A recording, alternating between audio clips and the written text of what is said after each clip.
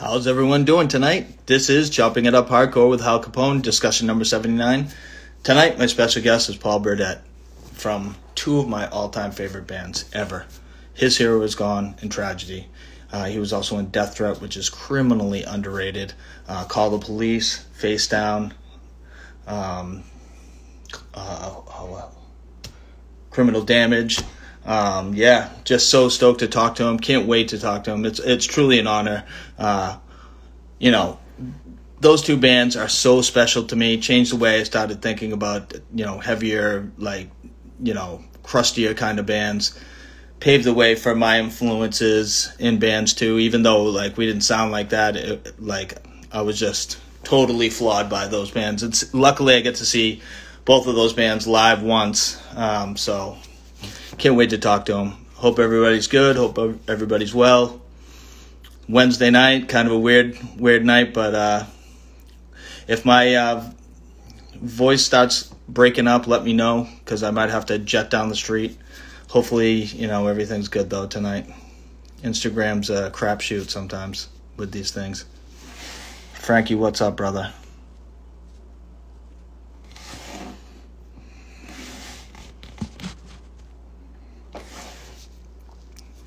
We had to start a little late. He was running a little late from a job, so he should be here any second. Super stoked, though. I can't wait. This is like, up there for talks for me. So, I know, it's crazy. Wednesday nights are tough. I got out of work, walked the dogs real quick, tried to eat something, and then here we are.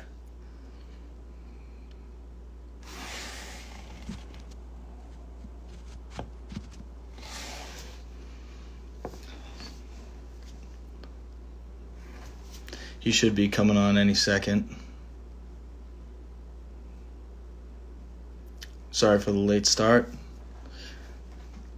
Like I said, thank you for anybody that watches this or goes to my YouTube page and watches it. I really appreciate it. It's something. It's a great hobby of mine that I love to do. It's real fun. It was super anxiety ridden when I first started, but it's gotten a lot easier, and things are run smoother now. Kind of. So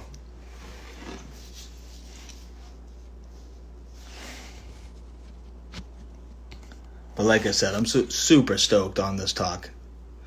Unbelievable. I'm just lucky enough that he agreed to come jump on here with me, because you don't hear too many interviews and stuff like that. I'm going to jump on, grab you right now.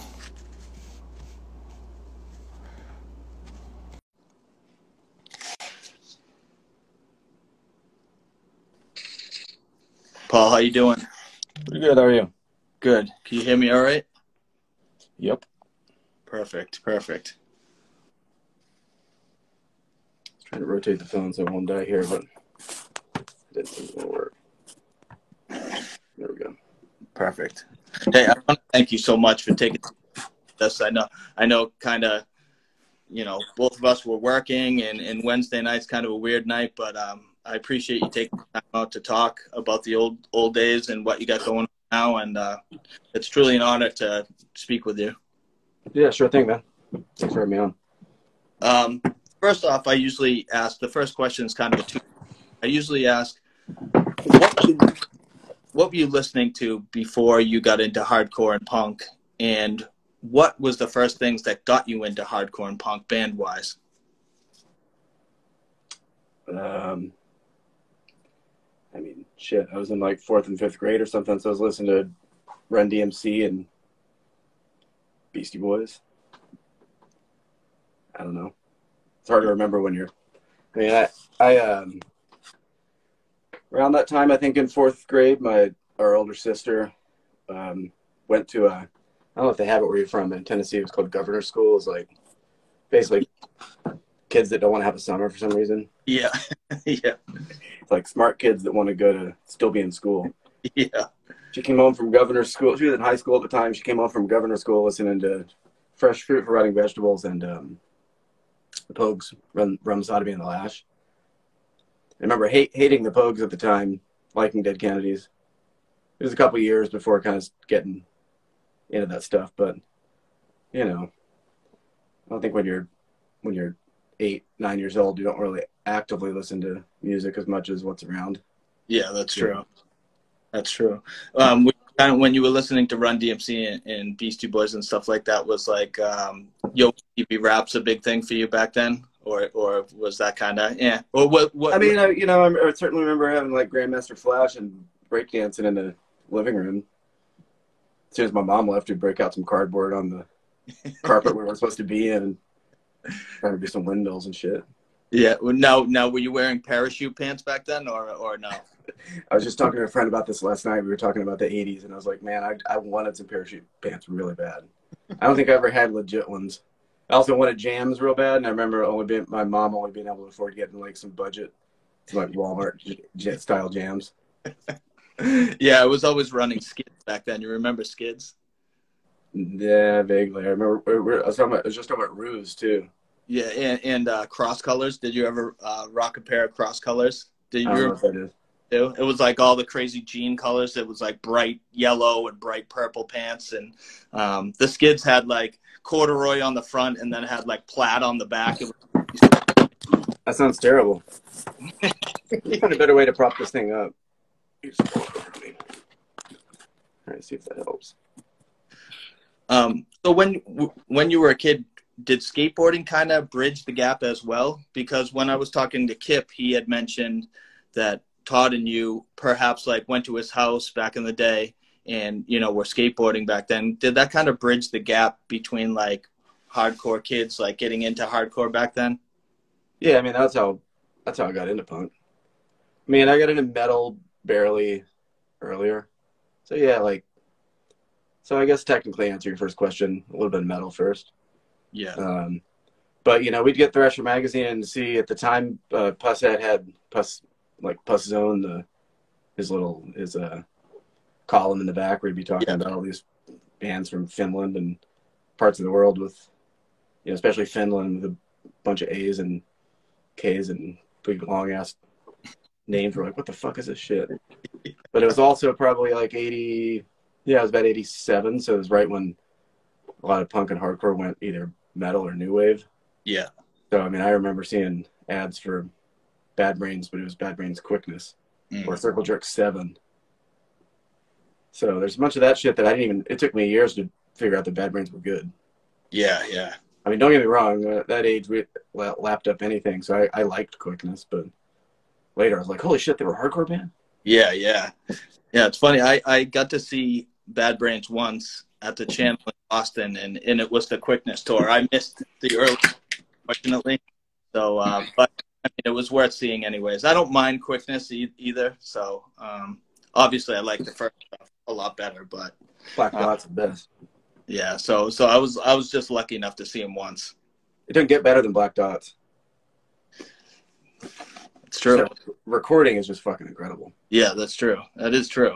Supposedly the story is I believe it's Don Zianchura. Supposedly the story is they were all in separate rooms and couldn't see each other. They could only hear through the headphones.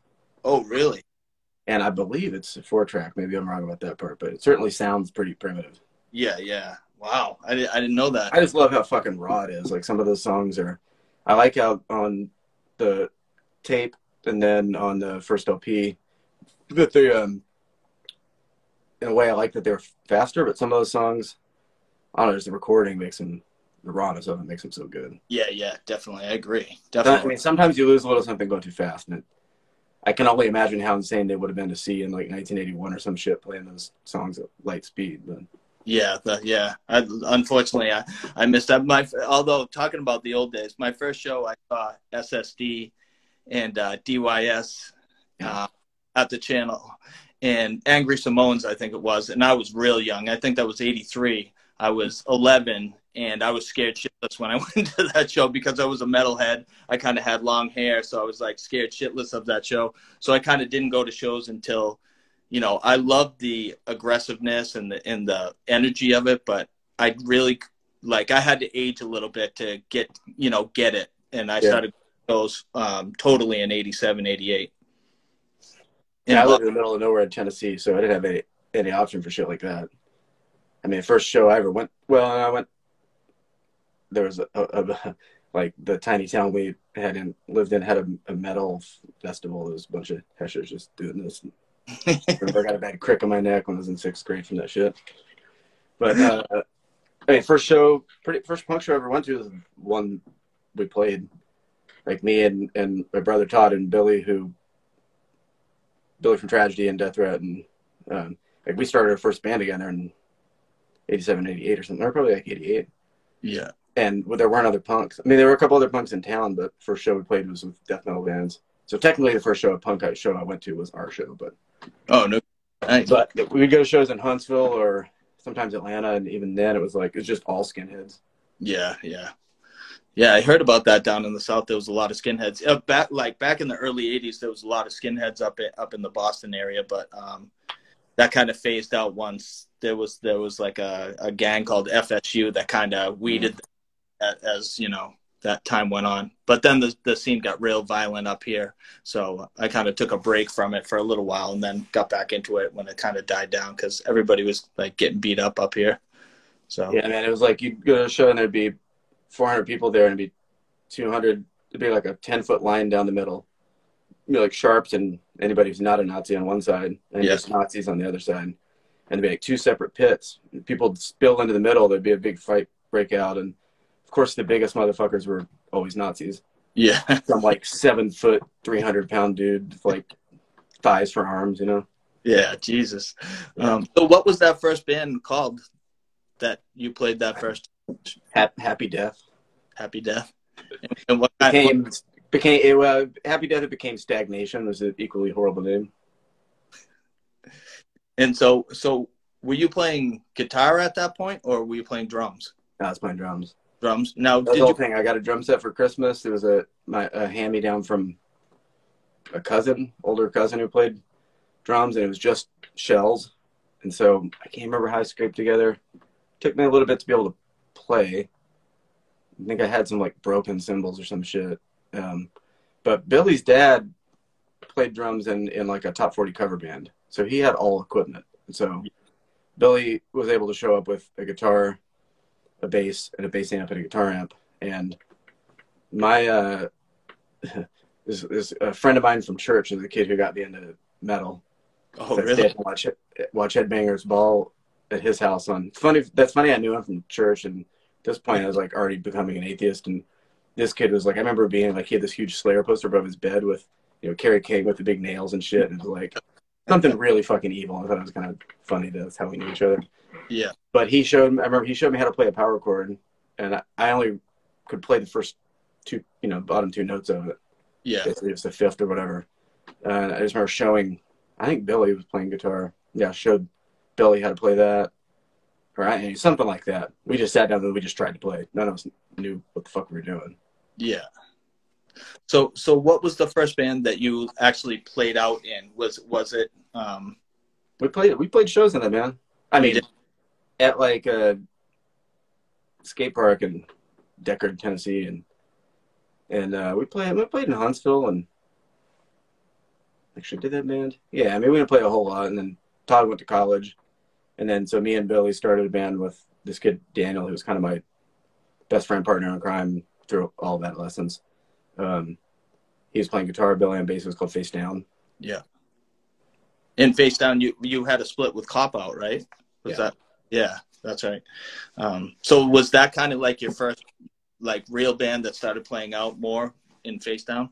Yeah, I mean, I was like, yeah, I'd say so. I mean, first band. I mean, Stagnation had a 4-track demo we recorded ourselves that, to my knowledge, nobody has anymore, which is a shame because it'd be horribly amazing to listen to, I'm sure. But Face Down was the first band to record. So we had this going to shows in Nashville. This kid shows up one day and real heavy Yankee accent. He's all like from Connecticut. Yeah. And he was going to school at MTSU. It's a big recording school at MTSU because, Nashville, music industry and all that shit. And he said he wanted to put our band out. And so he recorded us at the school, like in the school studio or whatever. Yeah. And then he actually went on to he graduated and moved to Seattle and was interning at Bad Animals, and ended up while he was there, the guitar player from which band? What's that band? Not Stone Temple Pilots. What's the other Seattle? Not Nirvana,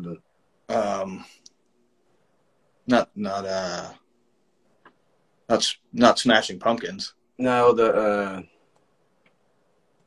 dude with the real voice. Alice in Chains. No, the other one.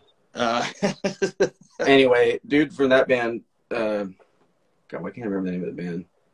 Jeremy Broken. Oh, that's it. It's funny. That's the only song I can think of. Pearl Jam. Pearl Jam. Yes, thank you. Yeah. So that dude was opening a studio and asked if anybody wanted to come work there, and he took a risk because working at Bad Animals was kind of like a big deal. Yeah. He took a risk and went and became the studio manager, and now he's recorded. Actually, he recorded the first Strategy 7-inch. I guess the only. No, I guess we had more than 7-inch. Anyway, can we call this live 7-inch? At that studio, actually. Yeah. And he recorded ISIS and all kinds of other bands. Matt Bayless is his name. He's pretty well known. Oh, no kidding. Recording artist now. But yeah, so he used to put out that 7-inch and record us. Now, how was the scene back then when you first started getting into it? Was there a lot of metalcore down in Tennessee, or what kind of scene was it? Well, just hang on a second. Metal. Okay, so in Nashville there wasn't really a punk scene. It was just some weird. I mean, yes, there was a punk scene, but it was. I don't know. It was just a little odd. Yeah. It's kind of. I mean, coming from a small town, it felt almost more small town, or definitely wasn't anything cool there. Yeah. And I mean that in kind of a good way. Although, it would have been. There's a band, Today Is a Day from there. I think they ended up in Minneapolis and got a little bit well known. They were on AMRAP. I mean, that drummer, man, I remember just being like watching him, just being blown away. That dude was just all arms, just like wailing everywhere. He was fucking amazing. Yeah, I remember. Let's see, Buzz Oven used to come around all the time.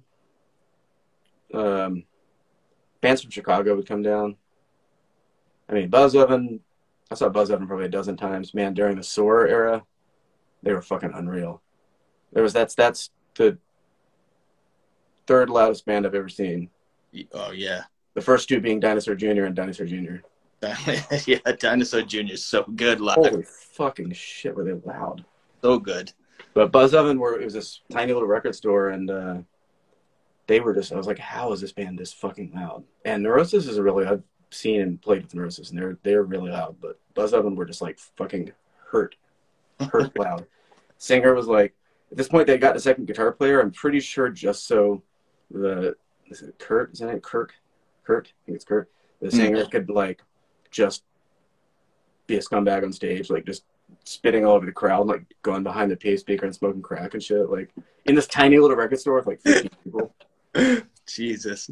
Or I don't know. I mean, you know that band John Henry West from Yep. So they came around, and I just remember being like, members of Fuel was John,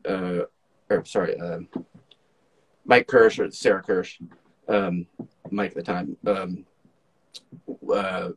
and it's a relatively unknown band. There was 7 people there. We were 3 of them, and they were the only band that played. And when they started playing, it was just like the electricity was insane. They went fucking ballistic.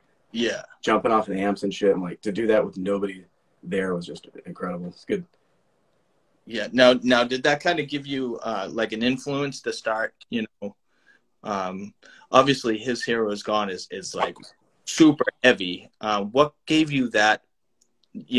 How did you go in that direction where you were getting heavier and heavier? You know what I mean? Kind of straying away from the typical hardcore stuff, but getting almost like, at that time, crust was just starting to, people were starting to get to know the term crust, the punk bands. Yeah. I think His Hero Is Gone and like Assuck was like the first ones that I heard back then that kind of, hit a light switch in my head where I was like, holy fuck, these bands are super heavy. What kind of got you guys to that point of being in that vein of heaviness? Well, that band Face Down, we were like worshipped Neurosis, but Word is Era Law. I mean, Word is Law era.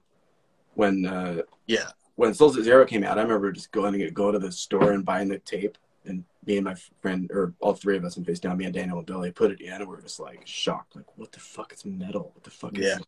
Yeah, I was. It took like it took at least 6 months for me to really go to try, and then of course now I think it's incredible. Yeah.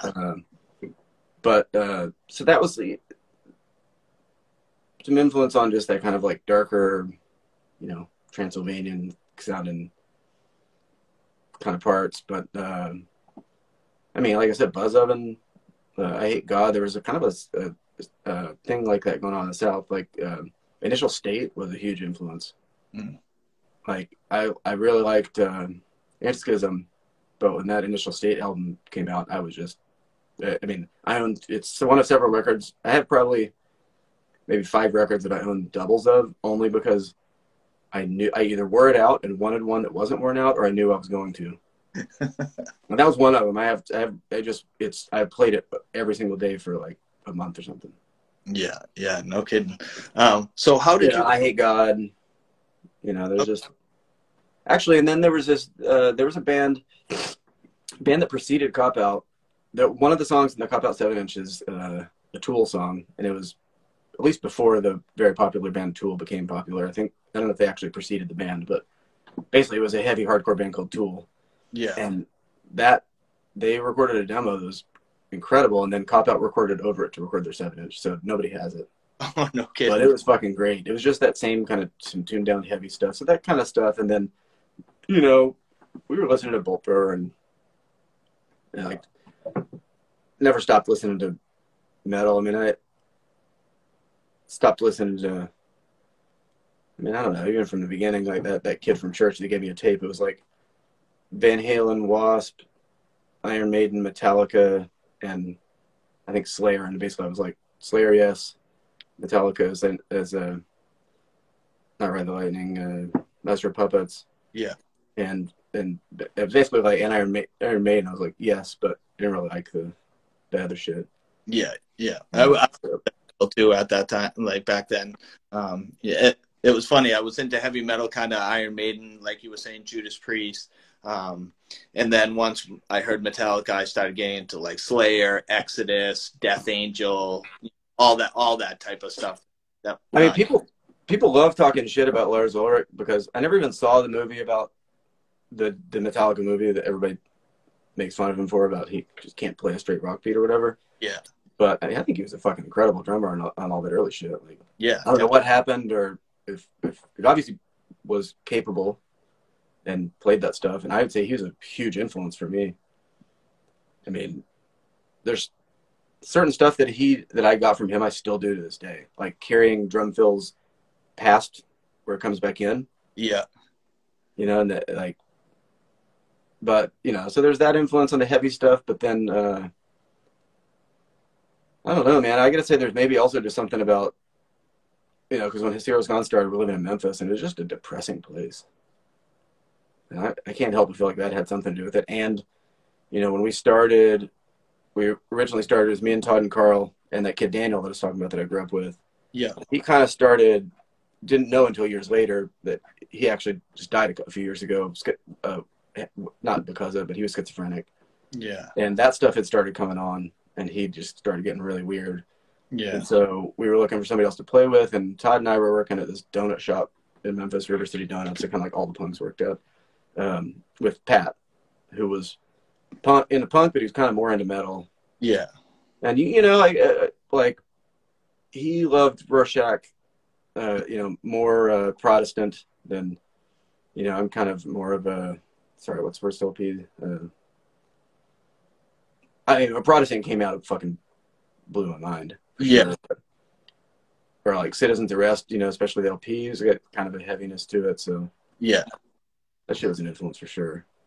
But then Pat definitely brought an influence of just like heavy playing, a little bit of metal into it. Yeah. And the first thing you guys put out was the Medicine, like demo cassette thing, right? That was the first you guys put out. I don't think it was actually called that, but yeah. Yeah. How did they? I don't think it actually had a name, to be honest. Or maybe it did. Maybe it did. I don't know. That's funny. I just pulled it out. I have a friend from Germany who was asking about it, and I was like, "Do I have any?" I was like, "No, but I have the original cassette master and the original artwork." But the way that we made the covers were, the time Kinko's had, they had just come out with printers that could also do copiers that could also do red and blue ink. Yeah. So kind of like screen printing, I made like three different covers, or three different parts. You'd run the black part through, and then you'd put the new part in the top to copy, and you'd run all the red through and all the blue through. That's what it was. So like I have that shit, but now I'd have to figure out how to. I mean, I guess I could. I have like a laser copier at the back of my office right here, so I could probably figure that out. But yeah. I think the first thing, the Dead of Night and 8 movements was the first thing I heard, and I bought the 7-inch, and when I heard that, like I said, I was blown away. I was just like, holy shit, this band is so heavy. And I was talking to my friend Scott, who later went on to sing in a band called The Network up here, like a bit kind of like a brutal, heavy metalcore. And just a while after that, 15 Counts of Arson, he had the CD, and I raced out to go buy that too. So those were like the first two things that I heard, and I was like completely blown away by those two releases, like right off the bat. In the early days, how were the shows when you guys first played? Before, obviously you guys got huge in the underground scene as time went on, especially now. You're super revered from like everybody. I mean, I talk to a lot of people, and you get the screamo people, you get the crust punks, you get the metalcore guys that always say His Hero Is Gone is like a huge influence on them. How were those early days for you, and how was the reception when you guys first started? Because like I said, those first two releases are brutal as fuck. What do you think of that? I mean, honestly, I'm kind of detached from that shit you're saying. Like, I that's interesting to hear, and obviously I know that I see His Heroes Gone patches and shit, and I'm not like completely unaware, but I don't really have any idea. I mean, it was Fast and Furious, and then we never saw it. I probably shouldn't say this, but we barely saw any record money after early 2000s. So I have literally no idea how many records have sold, or what the stuff you're saying is. But I mean, I can say what early we were playing in like my bedroom. Like, well, literally that's where we practiced. And one time we had a show, like maybe 10 people could fit in, or like, yeah. There was a house above a Dent Cleaners, is how Memphis people would know it. But there was like a cleaners and like kind of a loft above it that had a living. Anybody that had a living room big enough to fit more than 10 people in, shows. Yeah. And I mean, our last show ever was in a little DIY space that we ran in Memphis to like 20 people or something. That's crazy. We played like More Than Music Fest. Of course, there were a ton of people there. Like towards the end of the band, more people were showing up to shows, or like we lived in Providence for 6 months and then did a tour back to Memphis. And I remember some of those shows, and we were playing in Albany, and pretty good crowd and so forth. But it was kind of like when tragedy started, it started having more people showing up, and yeah. I was gonna relatively short-lived, I guess. I was gonna ask you about Providence. Like, what made you guys move up to Providence? I know I had read it somewhere a long time, and there's not much on it anywhere. So what was kind of the move to go up there? Oh yeah, I just forgot another major influence, and that's Uranus. Oh, so good. Yeah, so I graduated high school in '94, and Todd had joined Cop Out at that point. Like, so he had lived in Boston for a few years, and he moved back to Memphis. I graduated high school, moved to Memphis. He was playing in Cop Out. They went on tour. I hopped in the band to roadie for a month. Played in Yannick's hometown in Ontario. Not Birmingham. That's where it's actually from. It's God damn it, why am I blanking? It's near Ottawa. It's like on the border of Quebec and Ottawa. Yeah. Ontario. It'll come to me. Anyway, we played. He had a little show space there, and we played with them, and I had never heard of them at the time. They just had a demo out. Yeah. And speaking of loud bands, it was just like, it was just like a wall of sound, and they were so fucking heavy. Left with that demo. That demo became, some of the songs ended up getting recorded, and then, if I remember right, I think that's the demo is what's on the His Hero split. The split we ended up doing with His Hero Is Gone. Yeah. Anyway, we stayed in touch with Yannick, and when Pat quit the band, we were trying to find somebody to play guitar and just kind of couldn't figure out anybody in town. And he seemed interested. Todd and I were just like, what about Yannick? Yeah. And so we reached out to him, and he was really into it. And then the rest is history, kind of. But then he would come down to Memphis, or like take a fly to St. Louis because it's the cheapest, and then we'd have to go pick him up or take a bus or some shit. Like, we were all just like scraping by. Yeah. And that only lasts so long. So the idea, like, we weren't happy living in Memphis. We're like, let's move somewhere in between. Yeah. So we decided on Boston because Todd had lived there and knew people, and it was only 5 hours from Montreal. But then I had a girlfriend that from New Orleans that was doing like whatever it's called in college when you do like a semester somewhere else. Yeah. Oh, abroad. What's that? What? Let's study abroad. No, it's like when you do a semester in a different school. It's just like a whatever. Yeah. She was doing a semester, and she was in art school at Tulane. She was doing a semester at RISD. Yeah. And so I went out a couple of weeks early to hang out with her, and basically get there and find out that like Providence was cheap as fuck, and the room that we were going to stay at in Boston didn't work out. So we just decided to stay in Providence. And we had it was like Memphis prices. I think it's not like that at all now, but I found us a 4-bedroom house for $300. And we lived in this neighborhood where like people would throw out, I don't know, like the very first night we went out and just people would throw out it was also like the college. It was like, I can't think of the timing was right for, people throw out stuff when they go home for the semester kind of thing. Yeah. I don't know. I just remember walking around and being like, here's a whole plate set. Here's the couch. Basically we furnished our whole house for free the first night we lived there. And yeah. So did a short stint there. And so what did you think of the Providence scene when you guys were up there? It was cool. I liked it a lot. The only people we knew there were Drop Dead.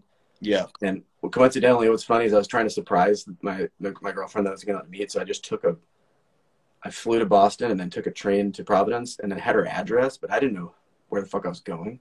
And I roll out of the train station with a backpack on and a skateboard, and I skated like 50 feet, and there's a van parked there, and I was like, Ben.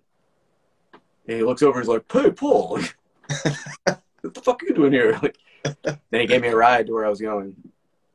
And it was cool. So knowing those dudes and then getting to know them better was rad. And then, there's some really good people there. Kind of weren't there long enough to get to know a whole lot of people, but there was this Fort Thunder. It's like kind of like artsy. Yep, I know what you're talking about. I've done that. Yeah, like a little warehouse of like art school kid kind of music. Yeah. And I'm trying to remember. There was Aaron. Yeah, there was like what was Aaron's band at the time? Anyway, yeah. And getting to know Drop Dead dudes even better was rad. Like those dudes are awesome. Salt of the earth. Yeah, Fort Thunder was fun. I saw a crazy Converge show there before, packed. It was unbelievable. Were you into kind of like the New England scene too at that time? Like, maybe not the style you guys were playing, but like Converge and Cave In and Bane and bands like that. I never liked any of that shit. No? No. I was going to say earlier when you asked about metalcore and stuff, I was going to say, I do know that, some of that stuff kind of basically started in Memphis with Raid and that kind of Earthquake. They were like the original vegan warrior people showing up with like guitars in machine gun case, like gun cases and shit. Like the whole like hardline thing started in Memphis and then became more of a New York kind of thing, or upstate New York, I guess. But no, I never really. It's kind of funny because there was even one time Deathreat was recording in South Carolina, and Two Word Deathreat were playing a show there, and supposedly there was this rumor they wanted to beat us up and all this stuff, and like we were joking about we were going to go to the show, and then we just recorded late. But then, ironically, years later, I ended up marrying a woman from Connecticut who grew up with them. And through them, ended up getting a message that they were like, "No, we liked your band a lot. We wanted to do a Deathreat." So, oh no! But That no, was, I mean, you know, I grew up on like straight edge hardcore, like the classics, but I didn't really like, once it got a little too kind of jockey yo-yo for me, I just call it yo-yo hardcore. yeah, yeah. So No, and that like once the dancing became like some crazy like arms whipping around and picking up change off the floor or picking carrots and shit, it's kind of yeah, out of different world for me. yeah. Kind of got wild with the spin kicks and the, all the wild kicking that was going on. You know what I mean? It did get crazy after a while. I mean, Um, you know, there's a fine line between, you know, I like early integrity, yeah, and there's a fine line when that stuff changed over. I mean, like you get to today, we're wearing like night look like kind of like jock kids, sort of later on, especially. So, yeah, so, I don't know. yeah. I guess it's just a bit of a different world. Yeah, the funny thing, because you say that, is I dressed like those jock kids back then, but I listened to like the heaviest music. So I didn't really. They were always like, "Oh, who's this youth crew kid coming to an ass suck show?" So I was always kind of Well, not. now I can look back and see that there's definitely like a cultural thing. There's like definitely like a Northeast, more of a suburban kid vibe versus, I mean, to be honest, there's a lot of poverty in the South and Memphis, especially. I mean, people were fucking dirty as fuck. I remember when I moved there, all the punks were just like, everybody had dreads, and there's one dude who I remember his shoes, boots rotted to his feet because he didn't take them off for like 3 months or something. Like, Thanks. people were kind of nasty. But you know, there was like to me, there felt like the punk world and that kind of hardcore world were like a little bit different. But then, you know, I'd go play in a place like not anywhere, just about anywhere in New Jersey or something like that, and it's just you realize it's just people are just different in different places, and Yeah, yeah, I'm a pretty clean guy these days. I don't, you know, it's like I said, it's like a cultural thing, especially just being a young punk. And you know, at the same time, I never understood the like whole like Liberty, the postcard punk thing, yeah. you know. Now, when Yannick's first thing was Monument to Thieves, right? That was the first thing he was on, Yeah. and so did you feel, things were going good at that point once he joined, and kind of what made His Heroes Gone like end? What was the end point for you guys? Was it because you wanted to move to? I know y'all moved to Portland. What was like the ending of His Heroes Gone?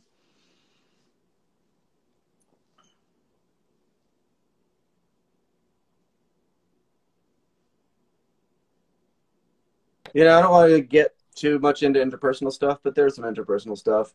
Yeah, We were trying to move, and Carl wasn't as interested in moving, and we had done some extensive tour. You know, it's hard to be in a van with anybody for a long time. We'd not only done some extensive touring, we had moved across the country, and I don't know, man. There's especially when you love people you play music with, talking even. I can talk lightheartedly with people I played in bands with, stuff didn't work out with. yeah, But there's an element of the personal side of things that I think should stay personal. yeah, So yeah. No, things just didn't kind of, there were tensions and things didn't work out. yep. Now, touring back then with His Heroes Gone, what was like your favorite tour that you guys did? I know you went to Japan, right? Mm-hmm. And you did a Europe tour too. Were those your favorites, or was the States? Like, I know you guys did the States extensively over and over again. I mean, what were kind of your favorite tours back then? That's hard to say because I mean, special part in my heart for driving around that, like, who the fuck decided, like, after moving to Portland, I was like, never gonna tour the States in the summer ever again. It was like beautiful here in the summer, and Yeah, driving around in a van with no air conditioning. And like we had this van that was like one of those custom vans with shit built into it, you know, yeah, because there was like used to be a fridge in the back or something, but we load the drums into the back behind the back seat, and then all four speaker cabinets went face down or face up, whichever way, on yeah, the floor between the back seat and the two front seats. And then we had a piece of plywood with a hinge on it that went on top of that. yeah, And that was basically the loft. And then at one point we had to actually build a loft. And so there was a loft between the bench seat and the front seat. So the only way to get between was either climb over, or you couldn't even really climb in the back door. You basically had to climb in the front, climb all the way over, and then find yourself dumped into the back. And you're driving around like 100-degree weather and you know, running out of gas in small towns and having to like pull up to a cop shop or church and be like, fill our tank or we're stuck here. Or like, you know, being like, can we afford peanut butter and jelly? Yeah. On the other hand, like, you know, amazing stories from shit like that. Japan, I mean, for fuck's sake, we played with Gauze and Judgment and like Nightmare and Warhead. Yeah. Forward. And the amount of, I mean, at this point I mix up a little bit of who we played with. Yeah. Then and then with Tragedy and Deathreat. But that first tour was the first place I'd been in the world where it felt like dramatically different. You know, everybody drives on the left side of the road, and it really felt like everything was like that. Like the whole world was upside down. Yeah. And, you know, I think all of us were vegan at the time, which is just really fucking hard to eat, even vegetarian.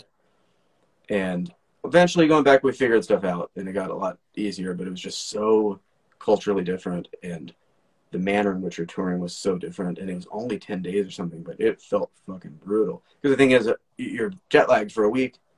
So basically, you're there jet lagged, fucked up, starving, confused, and seeing amazing bands and shit. So I don't know. I almost say that Europe tour maybe, but it was pretty rough too. I mean, we had somebody booked our tour, but then didn't finish booking it, and this before. I mean, I guess it wasn't before the internet, but it wasn't as pervasive, and we didn't have smartphones and shit. We just had like a big, thick map of Europe, and halfway through the tour, we run out of like, we know we have a show here, but we don't have directions. We don't know where we're going. Yeah. And this dude, Martin, we called him Martian, from Czech Republic, he ended up hopping in the van, and he would just sniff his way to the show. He'd be like, for sure, I know there's a train station near here, and like take us to like, I mean, he would just like find the show. So, yeah. Wow, that's it. So, I mean, it was also kind of crazy, and most of the shows there was nobody there, but it was also just, you know, new place, new experience. The show was pretty awesome. Yeah. And when you did the States, was there any bands that you played with that kind of opened your eyes where you didn't know who they were, and then you played with them and you were like, holy shit, this band is like incredible, and then maybe became friends with them back then? Yeah, yes, but I'm sure, but I have to think about it because, you know, there are a lot of bands. I mean, let's say in that time period for sure. I mean, I remember Word Salad I met when they played in Memphis, and they were staying at a friend's house who showed up, and they were all sitting around like catching cockroaches and then lighting them on fire and eating them, and they're just like, I remember, playing in Albuquerque used to be a gnarly place to play. One time there's a 24-hour diner there called the Frontier that was like 4 security guards, armed security guards, always there. And we used to book tours on these. They were called tone dialers. You could, you know, hit a rotary phone or whatever. Yeah. Grandma has a rotary phone, and then they invented touch-tone phones. So you could go to Radio Shack and get a little thing that you held up to it that you could do the tones. You know, press 1 for whatever, right? So you could also go to Radio Shack and buy some little chip to replace it where the tones changed. Yeah. And the pound sign made the sound of a nickel. And so you could program it to go, like 1 would be like beep. You could program it to go dee-dee-dee-dee, and that would be a quarter. Yeah. You go to a payphone and, you know, put a number in and say, please deposit $2, and you just hit the memory button. And so we booked whole tours that way. We had like whole phone booths removed from places because it'd be like hundreds of dollars of calls, and they show up and there's no money in it, you know? Yeah. And there's one time I was outside of the Frontier, and Word Salad had taken us there, and this skinhead coming by, and he's got like white lace boots on, just cup, you know, blue jeans all cuffed up, and like just a plain white t-shirt on, but like Swazi tattoos and shit, and he's just bouncing an aluminum baseball bat on the ground and all fucking methed out or some shit, and just like walking up, he's like, hey, did you see these guys? And I was just like, yeah, they went that way, just, you know. Yeah. And I'm just sitting there like talking to my girlfriend at home, like, holy shit. So, you know, I met those dudes before, but there's definitely a lot of people got to know a lot better, for sure. Yeah, there's tons of people.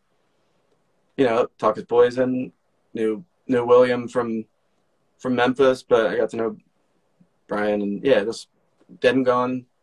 think also knew from Memphis, but we always used to stay Dead and Gone house in Oakland, especially when we ended up recording there. So yeah, met lots of people and still good friends with to this day.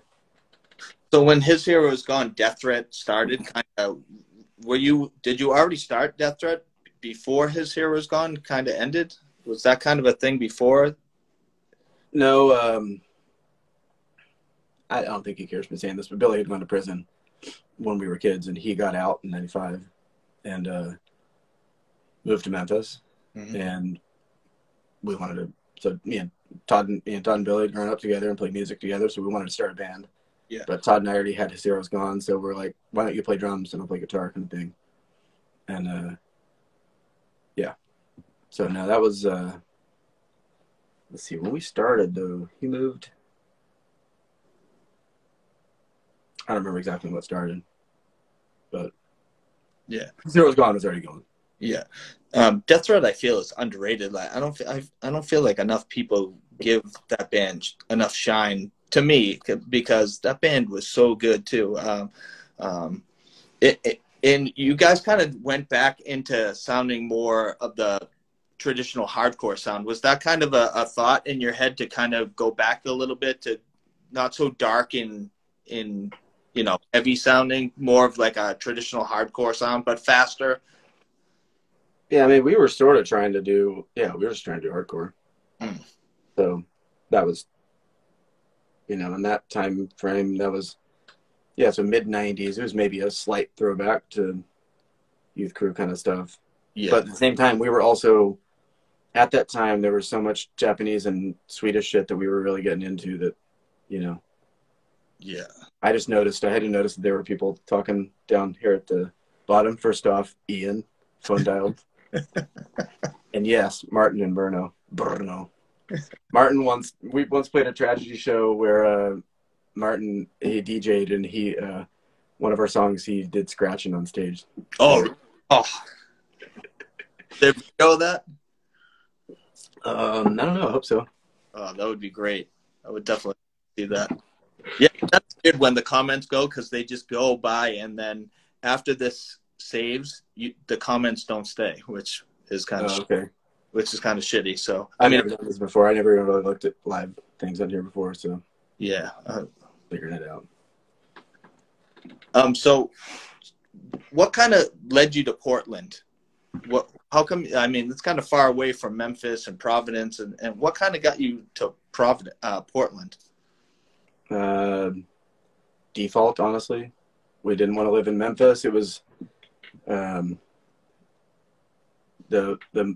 Northeast, the living close to each other thing failed. Yannick didn't want to move to Memphis. We didn't really want to live there, and we couldn't agree on anywhere. So it was Portland or Philly. And the only person we knew in Portland was Neil from Tribal War. And so he had been on that like Primate Freedom Tour thing that Oi Ployd. His Heroes Gone played some shows with Oi Ployd on that. Yeah. Just, I think, that summer. So I got in touch with him, and he hooked me up with a room to sublet. So I moved here just not knowing anybody but him. And I don't know, it worked out good. And you guys liked the area and stuff like that once you got out there? Was it kind of easy to get acclimated out there? Oh, no, it was hard. I mean, people weren't real friendly at first. I mean, the house I moved into, people were really friendly. I'm still friends with most of those people. Yeah. There's a family that I lived with at the time with 2 kids, and I'm still friends with all of them to this day. The 7-year-old is now like 28 or something, and I was teaching him some carpentry and has just asked for a referral for the Carpenters Union. Oh, nice. And, they're awesome people. Dennis Dredd draws records for metal bands, if you've ever heard of him. I don't know, he's an artist. Yeah. People just weren't, it was like an insular scene. It was a small insular scene, and people didn't like outsiders. And moved here, and I got here in November. Everybody trickled in December, early January kind of thing. Yeah. I got to the house by then. But, it's pretty shit weather. Yeah. To it. And I didn't have a car or anything, so I ride a bicycle around the Northwest. But, and then summer comes around, and it didn't take long. at this point, I've lived here longer than anywhere else, and it's definitely home. So I can't speak for anyone else, but obviously everybody stayed here. Yeah, yeah. So is that kind of how Tragedy happened? Is because you guys kind of wanted to move somewhere and start a new band and start something fresh? Yeah, pretty much. I mean, there was a minute where we were actually, the deal was we were gonna, if we couldn't think of a name by January 31st or something like that, we were gonna keep Being His Heroes Gone. Mm-hmm. And then without a name, and we didn't, and just kind of felt like we didn't want to keep playing those songs and kind of wanted to do something new. So yeah. Yeah. And now, is Tragedy still? I know Fury came out in 2018. Is it still? We gonna hear another Tragedy album in the near future, or not near future? But I don't know. We haven't played in a while. Yeah, but yeah, definitely not any near future. Yeah, and speaking of that too, would there ever be like a His Hero Is Gone reunion show for maybe possibly like a benefit or something like that? Would you be up for that at all? I know a lot of people ask that, so. I highly doubt it. We've been offered stuff before, play MDF and to play things, and I feel like there has even been, I don't know, especially I feel like in particular that band was kind of fast and furious, and there's an energy that I'm not sure could be recreated. I know I can't play drums like that anymore. Even if I could physically play the parts, I was like Animal. Yeah, I can't move that fast anymore. Like I mentioned today as a day earlier, that dude was just like arms everywhere, and then the other one was Brooks from Born Against. Mm. That dude was, every single drum hit was as hard as he could hit it. And I was like, yeah, I need to do that. Yeah. Don't wuss out. You got to hit it everything as hard as you can. So and eventually that led to, okay, that means I can't try to do this as fast as I can. You got to do what I know I can do in order to say, when you play with people that don't want to turn their amps down, then you got to figure out how to stay loud. Yeah. So musically speaking, right now, are you working on anything at all at this present day? Yeah. Well, I have a band. I just saw Aaron Freitas popped on. I don't know if you still watch him. Just popped on a minute ago. Before COVID, we had a band going. Kind of, I don't know if it killed it, but we were in the middle of recording. We had just recorded. I sing and play guitar in that band, and got in. Finished everything. We just haven't mixed it. But then, kind of from your neck of the woods, Adam Gandelman he was in Sleeper Cell when he's out there. Bear Call and Wild Mohican and shit out here. Anyway, I got a band with him and it's got Ian doing hardcore stuff. Yeah. Playing drums, which feels real good to play drums again. And what's the band names on that? Neither has a name. No name yet. Mm-mm. With this live, usually it cuts off after an hour because I had gotten pinched a little while ago. Like I said, I posted something that was against their guidelines a while ago. So they usually show. I usually do a rapid fire at the end, so I'm just gonna keep talking until it should end in maybe about. Yeah, Aaron, let's do it. Sorry, Aaron just said let's finish. I'm like, that's right. in like 7 minutes, it'll probably end, and then what we'll do is I'll just upload it, and then I'll start again, and then we can do the rapid fire, and I'll let you go because I get the rapid fire in as well. I also wanted to ask: is there any His Hero Is Gone songs that never got released that you're holding on to that maybe would ever get released soon? I know some bands record things and they never put them out, and it's just sitting there. Probably, and no. I mean, there was stuff that we recorded, basically demo stuff. I think before Plot Thickens, that one song ended up on a comp or something. It was pretty shitty recording. I think some of it ended up somewhere, but I'm pretty sure. I know there's a bunch of Tragedy songs outtakes that never ended up in anything, but to be honest, I don't really remember. Yeah. And with Tragedy touring, I mean, y'all went everywhere, like all over Europe, like literally everywhere touring. Was that something that you ever thought would happen with Tragedy? Just touring all over the world, basically. I mean, not really. I mean, it depends on, when we started, the Zero's had gone to Europe and Japan, so it didn't, the possibility felt open. But, shortly thereafter, Deathreat went to Mexico, and at the time we were told we were only the second or third non-Latin or Spanish, like Spain's coming from Spain all the time, or Yeah. other parts of Latin America. Yeah. We were told we were only the second or third like DIY kind of band that had come from the States. I think it was like DS13 and not DS13. What was Havoc's band? Anyway, it was like somebody like, I think maybe Fleas and Lice did or something, but Oh, really?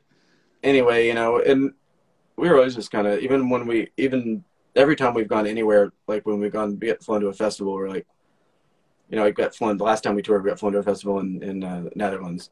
And because they're paying the tickets, we're like, well, let's go play places, out of the way places, we're going to lose money. Yeah. And almost every time those places would kill it, like playing Latvia and Lithuania, or we got flown to play this festival in Finland, so we're like, let's go to Russia. So we went to Moscow and St. Petersburg, and like, we didn't like really make money, but we didn't lose money in those places, because most of the time you go to tiny out of the way places and people are stoked and really into it. So I don't know how to answer whether I ever expected that, but I can tell you that I'm incredibly grateful for the experience and think it's incredible that this culture exists, that across the fucking world, like going and playing Southeast Asia and Malaysia and Indonesia, people are like, they had to, in outside of Kuala Lumpur, people they couldn't afford to bribe the cops in Kuala Lumpur, so we played at a resort outside of town. Oh, really? It was like a field with there's a video on YouTube. It was like a field with tarps for a roof, and there's like in the middle of a huge, the whole time I'm playing, I'm going to take my drumstick and push the tarp up so that it's not touching my head with water. It was fucking amazing. I don't know. Hell no, I could have never expected that, but I feel damn grateful that I got that experience. Yeah, definitely. Now, was there any bands that Tragedy played with that kind of opened your eyes too? Do you remember any bands that you played with, or did you have a sister band that was like a special tour that you did back then, or even I think it was more that like we'd go places and we'd be like, if we're going to go to this place, we want to play with this band that we love, because we were all, especially the other three dudes, were like way more record collectors than me, but even I loved international. They were more collectors, like doubles and triples and shit and traded stuff. I was more like, I want the records and shit I like. Yeah. But when it'd be like, we're going to Japan, I'd be like, fuck yeah, can we play with Gauze? Yeah. Or going to, like, can we play with Meanwhile and Totalitar and in Sweden? So it's kind of more like that. But yeah, for sure, there were like surprise bands that, I don't know, again, it's kind of hard to think of off the top of my head. But actually, I was just talking to Adam Gandelman when we were on our way out recording the other day about this band from Hakodate, where in Japan, which is where Crude and Mustang and Balance are from. This band called Butterfly. It was like, to my knowledge, they only put out a demo, but he went and found it on YouTube. Yeah. And so I don't know exactly how to put it eye-opening, except for that it's just rad when you play someplace and there's somebody you never heard of that blows you away. Yeah. Definitely experienced a fucking lot of that. We got a minute and 35 left. I got the countdown. So when this ends, I'll end, and then I'll jump back on, and then we can do the rapid fire. Sure. I saw a Tragedy in New Hampshire, actually, where I live. You played with Drop Dead, and I think it was Reagan Youth, possibly at the Dover Brick House in Dover, New Hampshire, back in maybe 2013. Wait, I thought we played with Reagan Youth in Portland, Maine. Maybe it was that. Maybe that too. I think we did 2 or 3 shows on that tour with them. Yeah, I think it was back to back. I think it was Dover, New Hampshire one day, and then Portland the next day. And and I don't know if Drop Dead played in Portland, but Drop Dead definitely played in Dover. I don't think they did. No? No, I mean in Portland. Yeah, they didn't play in Portland. I think Reagan Youth did though. Yeah, they did. And I was talking about the Safari Lounge show where I saw His Hero Is Gone, but I got there late and I just got to see that you guys came on. I got there. I just remember there was a giant a projector screen TV with wrestling playing the whole time. Yeah, that club was so weird. Definitely. We got 20 seconds, so give me maybe like 5 minutes to get this set, and then we'll do the same thing. So I got 10 seconds left. Instagram, crapshoot. You never know what you're going to get with Instagram. But I will see you in 5 minutes. All right, man. Sounds cool.